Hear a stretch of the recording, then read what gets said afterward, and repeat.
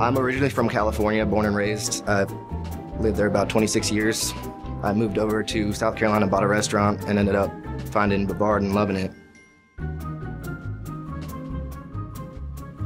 7 o'clock in the morning in butchery class, one of my chefs brought in a 1,000-year-old egg and asked us to eat it, and it was probably the worst thing I've ever put in my mouth. I am really, really big on gummy bears, candy, anything sweet and chewy.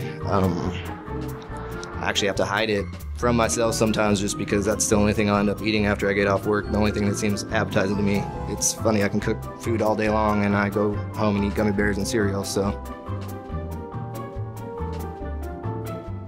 I have a nerve condition, so my hands constantly shake, which is sometimes problematic in the kitchen because I'm plating, delicate things every day, but I've learned to overcome it, and it's made me a better person, better chef, because I have to deal with this every single day, and I find a way to do it, so.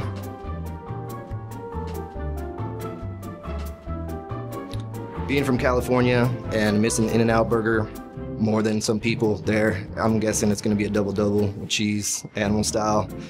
In-N-Out Burger is pretty much my go-to every time I go back and visit home, so.